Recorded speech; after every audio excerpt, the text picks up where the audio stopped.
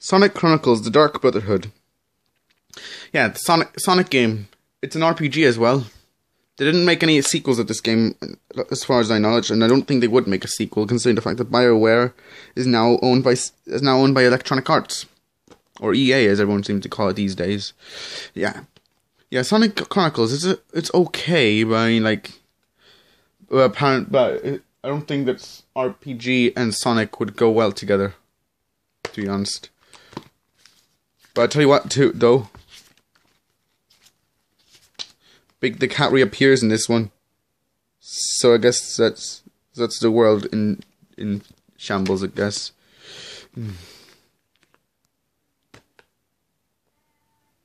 Not much to talk about this game. I mean, it's an RPG. I mean, it's okay. I mean, like, but I'm not really much in RPGs. Yeah, but yeah, it's okay.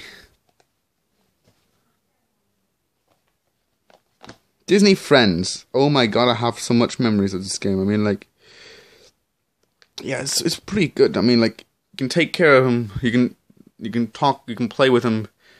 Disney characters. You can play with Stitch, Dory, Pooh, and Simba. And it's pretty good. I mean, like, I always played this game a lot when I was, like, young. And yeah, it's pretty fun. You can draw stuff. You can make music. And you can actually talk to them with some results, and you can even decorate their homes, and as well as give them some decorations themselves. And it even seems to pass by the time too, so that's pretty good. Yeah, it's a pretty awesome game. Nice to see nice to see your actual Disney friends. Mario and Sonic at the Olympic Winter Games, yeah. By the way, what do I think of Mario and Sonic? As in the actual games, I think that it's actually a good thing that Mario and Sonic are actually team out with each other, because I never really see them that much with each other. Yeah. But yeah, it's not really a problem. I mean, like, whenever you imagine Mario and Sonic together, we always imagine them battling it out. Although that kind of already happened with Smash Brothers Brawl and Smash Brothers on 3DS and Wii U.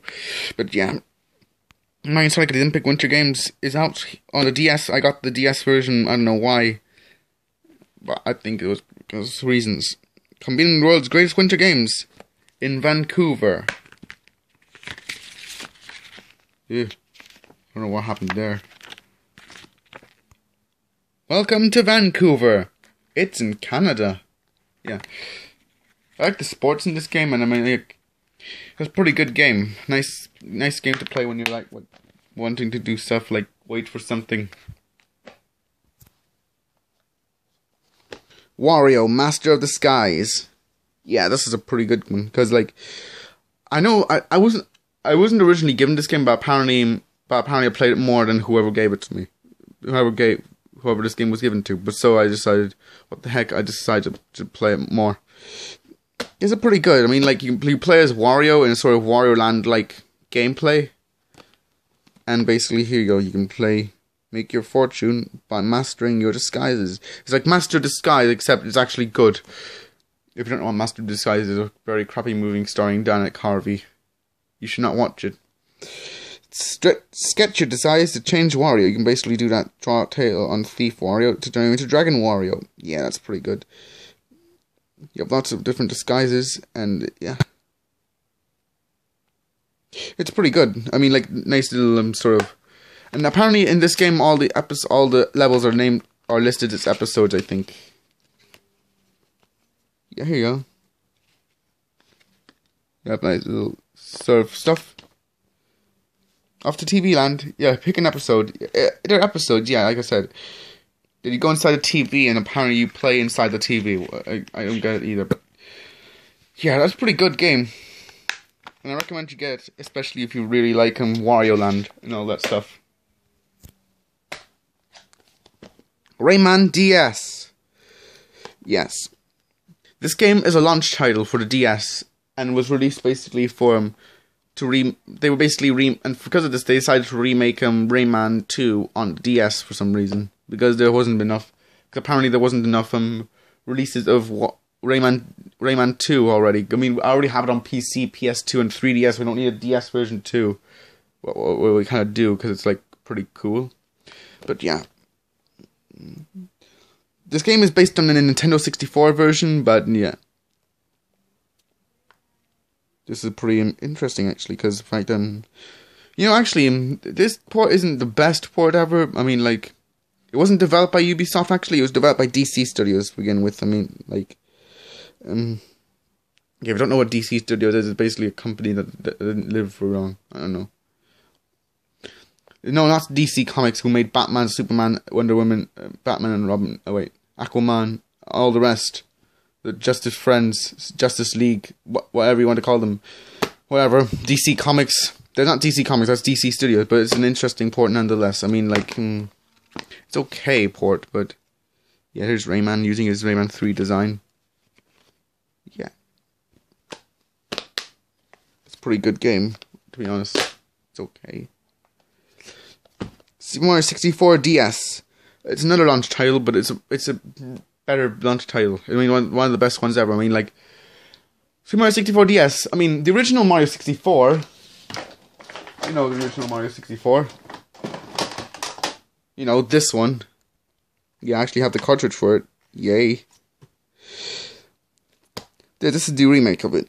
Yeah, remake because they actually did some stuff to improve on it. Like, they actually extended the game. You mean you can make it to, you can unlock 150 stars as opposed to 120 stars of the original game.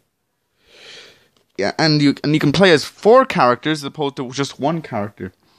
I mean, like, you can play as Yoshi, just like you couldn't in Mario 64. I mean, Yoshi was in the game, but he wasn't in the actual, he wasn't actually playable. You mean you could access him on the roof, and then he give you like 99, up to 99 lives, or 100 lives, I can't remember.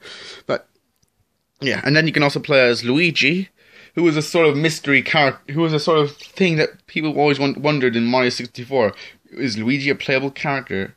Answer, no, he's not. And then people always thought that the thing that said, people always thought that the plaque said L is real 2401, and then that doesn't even mean anything. But here we go. Here we also play as Wario 2, who was strong, and there we are. That stuff.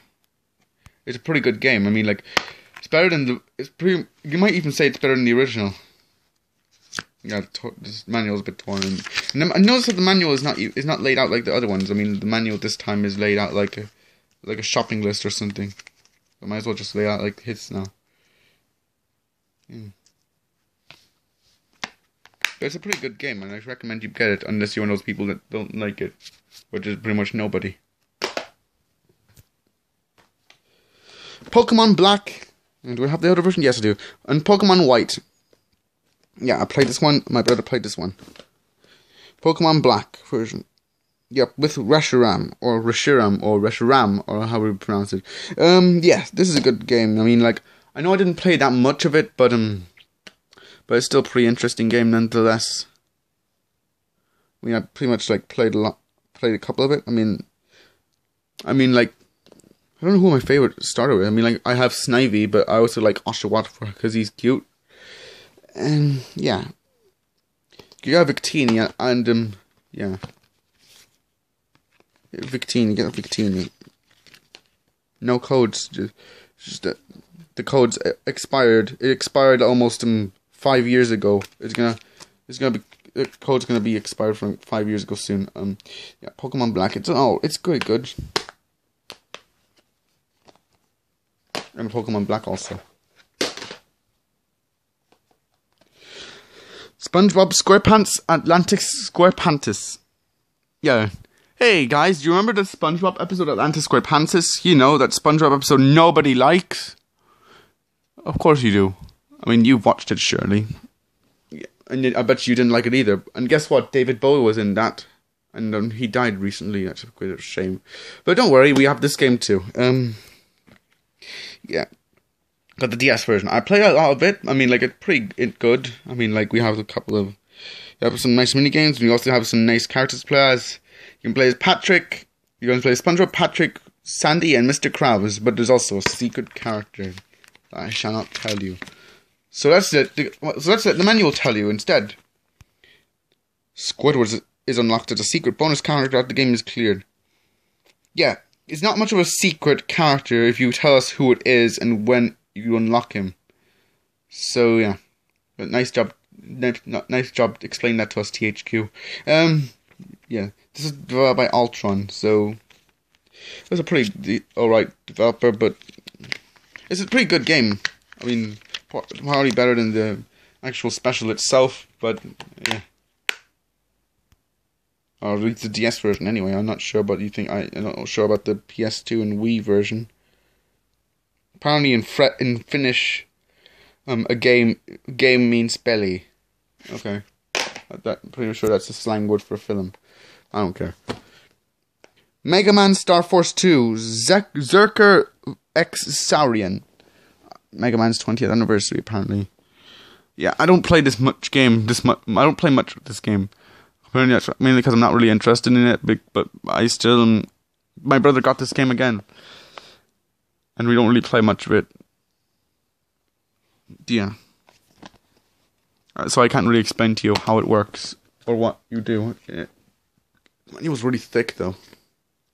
Explains a bit of the game.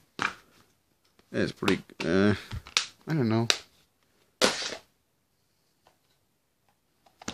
Rhythm Paradise. Yeah, Rhythm Paradise. It's just another day for you and me in Rhythm Paradise. Or Rhythm Heaven, it was called in the US. Because for some reason. Did you keep up with the rhythm? Probably. So yeah, basically the Rhythm Paradise. This isn't the first one. This is actually just the second one. The first one was released on GBA. I think it was called Rhythm Tengoku. I think. But yeah. I played all of this game. I mean, like, I try to get all the perfects in it, even. You play the game on its side, like this is demonstrated by the thing. Over 50 rhythm games. And then I ended up pretty good. I mean, like, they're really difficult too, but as long as you practice them, they're pretty good. Thin manual, as opposed to the thick one that Mega Man had. You had to write sideways. Plain text. Oh look, it's everyone. It's our. Whenever someone plays Rhythm Paradise, this is automatically their waifu. Or it's my waifu anyway. It's all in the rest, said Rhythm Heaven Girl in 2008. She'd really appear more. I mean, she wasn't even credited she wasn't even listed in the credits at the end of the game after you beat that after you beat that mini game. With the writers and stuff. God, I shouldn't have said that. I might have spoiled it. Crap. Sorry. But yeah. I don't care. But I do care the fact that this game is pretty awesome and pretty addicting too. So, yeah.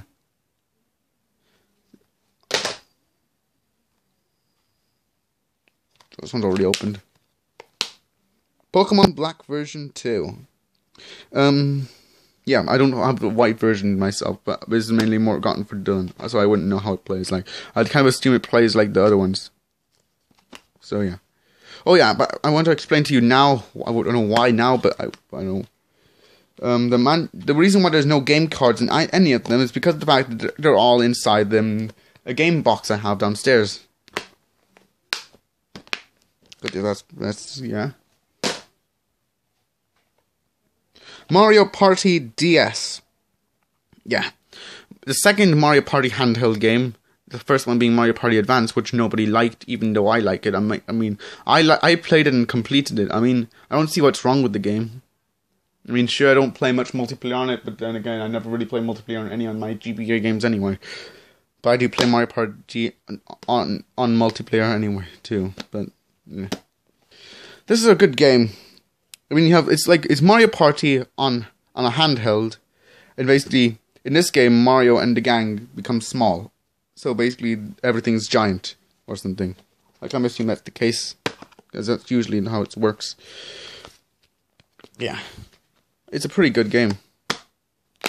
If you want a good Mario Party game on handheld, get this. And then afterwards, get Mario Party Advance, and then get Dream Island Tour. I don't know. On the 3DS. Get the 3DS one, too. I can't imagine that was good. Yoshi's Island DS, or it was called back back then Yoshi's Island 2 because that was just its early name, or maybe its code name. I don't know. Yoshi's Island DS. Basically, I always wanted to play this game, and I really like this game. I mean, yeah, it's pretty freaking awesome. Saddle up for adventure. Yoshi back in the knee-high in Torridge. Yeah, you have 2 screens.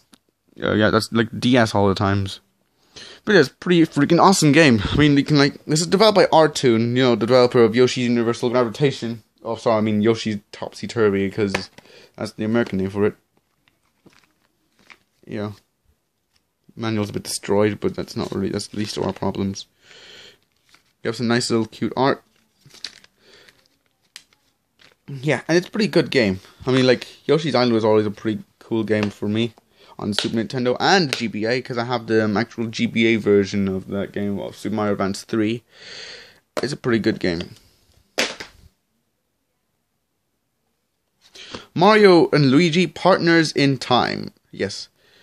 In this game, it's the second Mario in the second Mario and Luigi adventure. Mario and Luigi, as well as Baby Mario and Baby Luigi, go back in time to save the world from Princess Shroob, who happens to be everyone's waifu.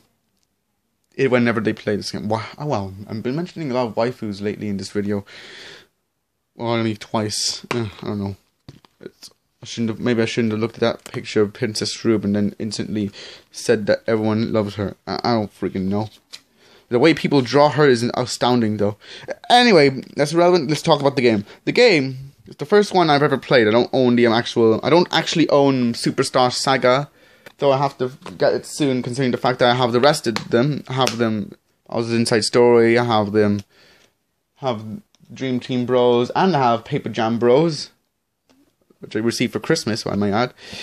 I still have to get Superstar Saga. But yeah, anyway, this is a good game. I mean, Mario and Luigi series are pretty much one of my favorite RPG series. I mean, not only are they cool, I mean, they're also pretty funny, too. Yeah, along with the Paper Mario series, of course, but yeah, these games are funny, and as well as the fact that I know this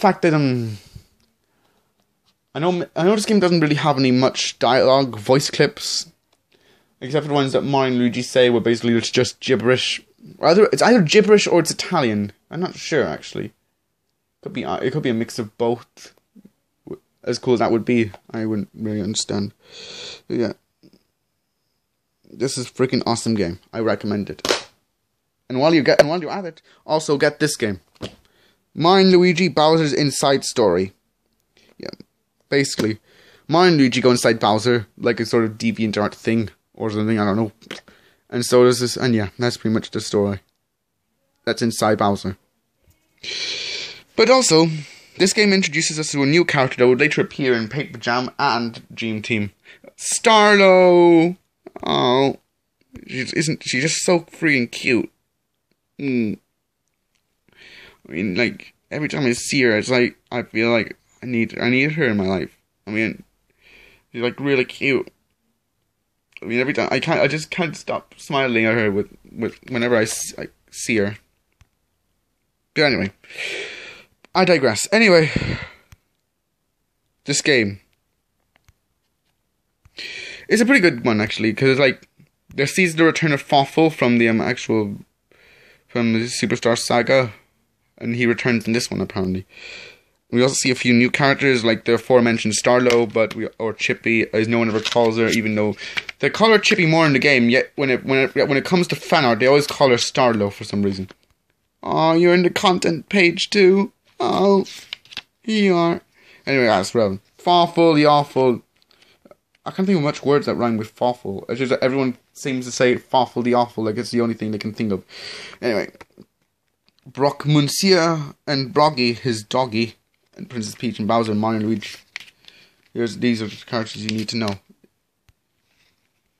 You can create up to 2 different save files. I don't know what. Oh, it's so cute. I don't know what voice she would have, though. I kind of imagine her to have sort of. Let's see, what would be one of the Powerpuff Girls? Maybe. Let's see. No, probably Blossoms. That's the best way I could describe it. Maybe. Well, in the original series, I mean, not the actual new series. I mean, people seem to be hating on the voice actors in that series. It's like the 4 kids voice actors from when Sonic happened. Yeah, this is a good game. You can have, it's like you can cross between platforming and there's RPG sections too, and that's pretty cool. Last Mario and Luigi game on the DS before they move on to the 3DS. It is just friggin' awesome.